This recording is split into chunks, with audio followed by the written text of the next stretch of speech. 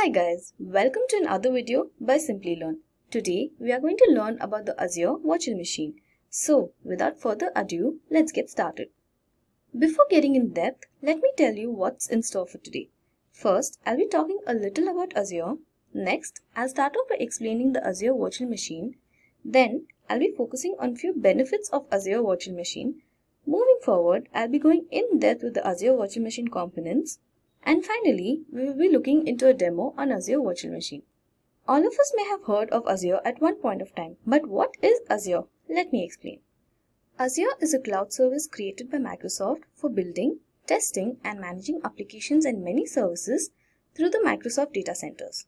The Azure hosts web applications over the internet with the help of these data centers.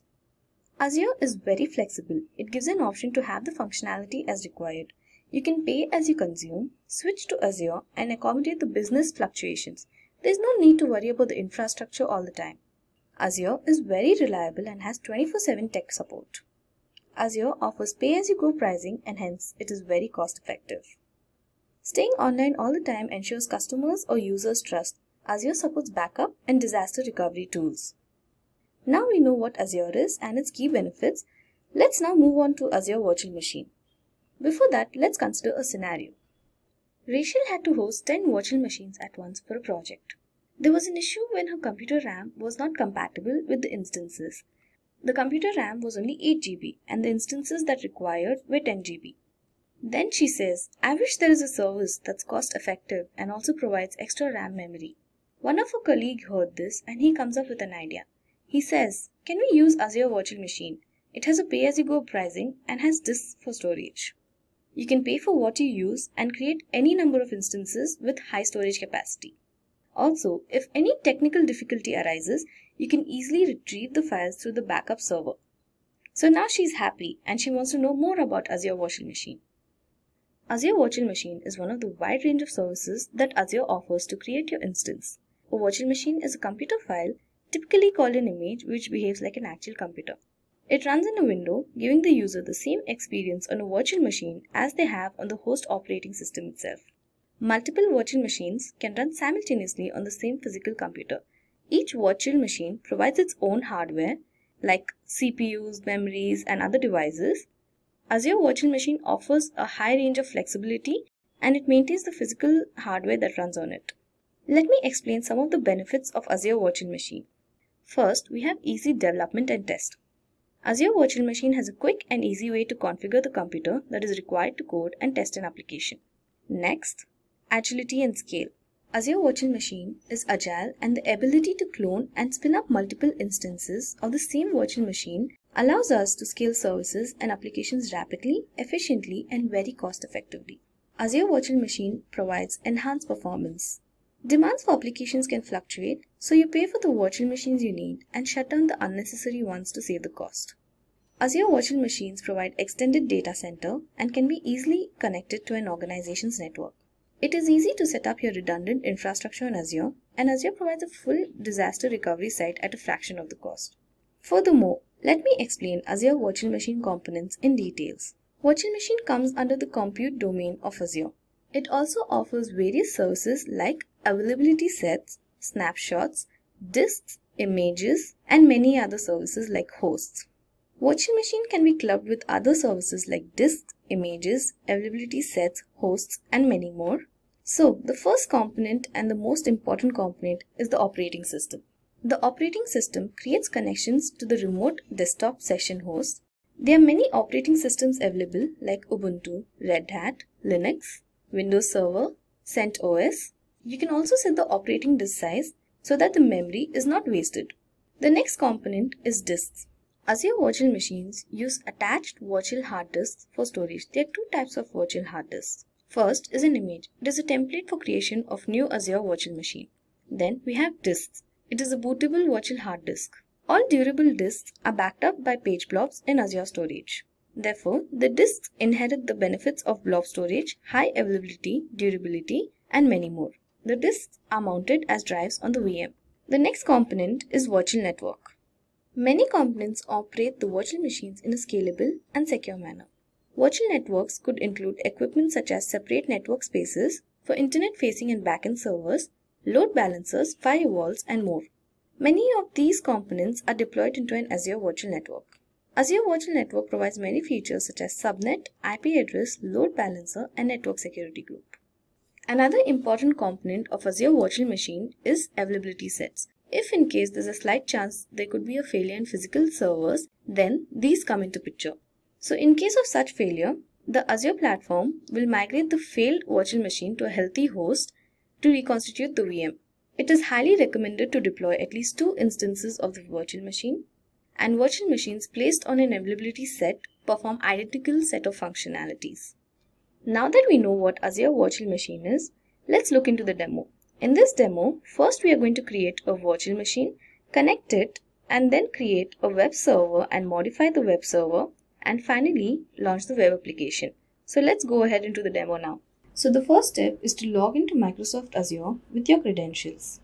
Now let's click on Virtual Machines and create a new one.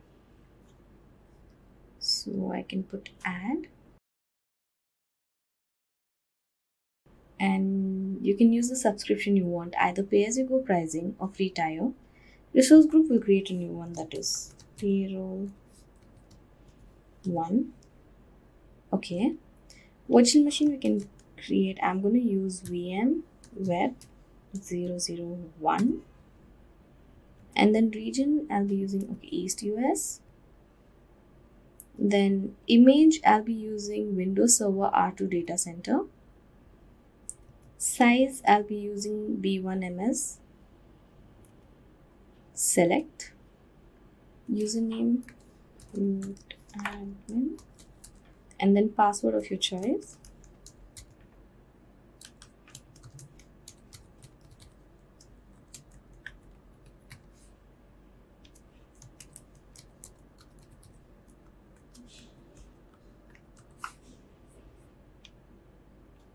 And then I'm going to allow selected ports and choose RDP3389 and next. So OS tab I'll be using standard HDD and then next. So I can see a default virtual network and a default subnet and public IP as well as default. Then next.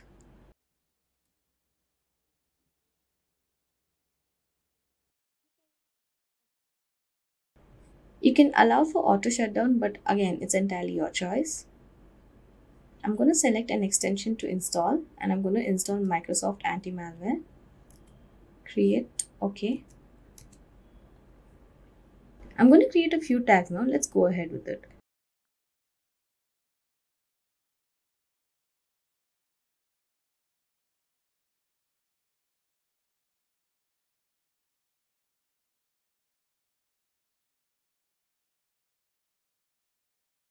So I've created 5 tags. Now review plus create. Okay, so everything seems good. Let's create now. So the deployment is going to take a few minutes. Let's wait for it.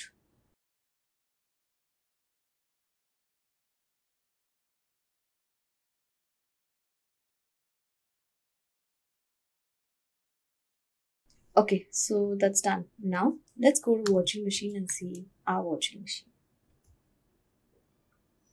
Okay, so it's been deployed. Now let's get into the virtual machine and copy the IP address.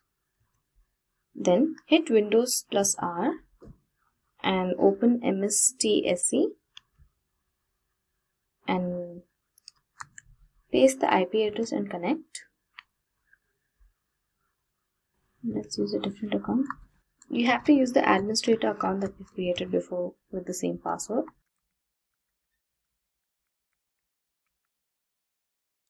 Click OK.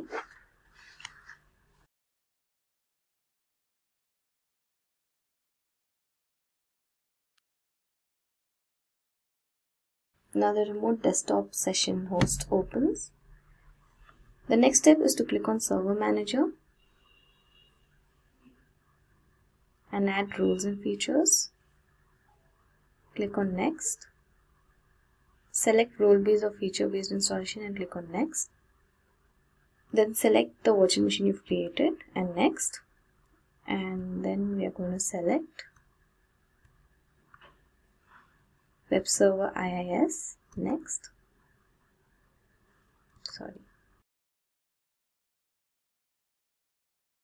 Next. Okay, so it's already installed on my computer, but you have to install this.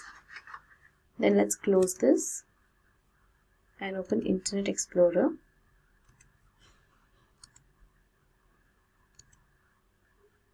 Let's type in HTTP localhost. Yeah, so now we can see the default browser opening. Let's minimize this and let's try it here. Here you have to just put the IP address. I think there's an issue.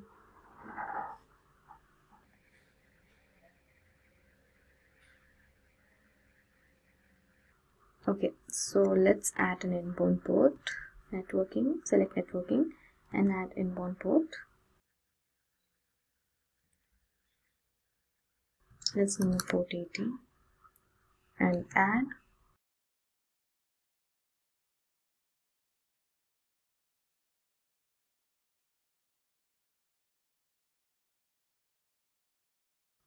Okay, so it's added. Now let's go and refresh it.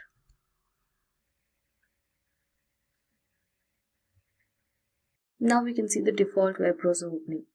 So the next step is to modify the web browser. Let's go ahead with that. Go back to your remote session host.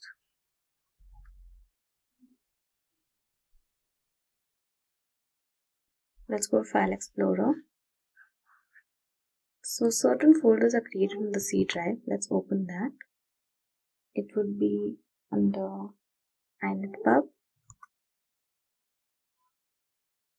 So this is where the default browser is coming from. Now let's make a new text document.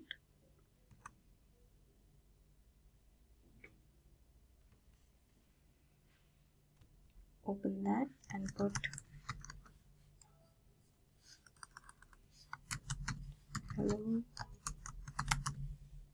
welcome to this demo by Simplilearn.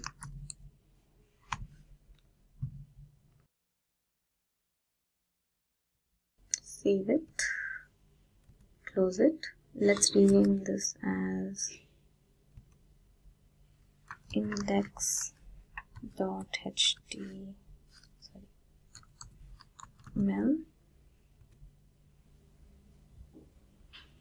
So this is a text document, so we need to change that.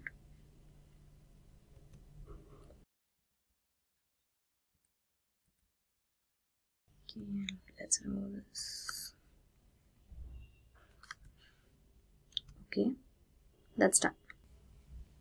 Now let's go back to our Internet Explorer and hit F5. Let's refresh this.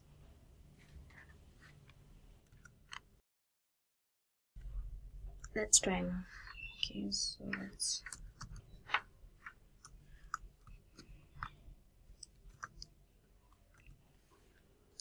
so it's done. Now let's go back to the previous browser and try. Let's refresh. Yeah, that's done. Now we have reached the end of this tutorial. First, we saw what is Azure. Then we went through the Azure virtual machine and its key benefits. And then we saw Azure virtual machine components. And finally, a demo. I hope you guys enjoyed the video. Stay tuned for more from Simplilearn.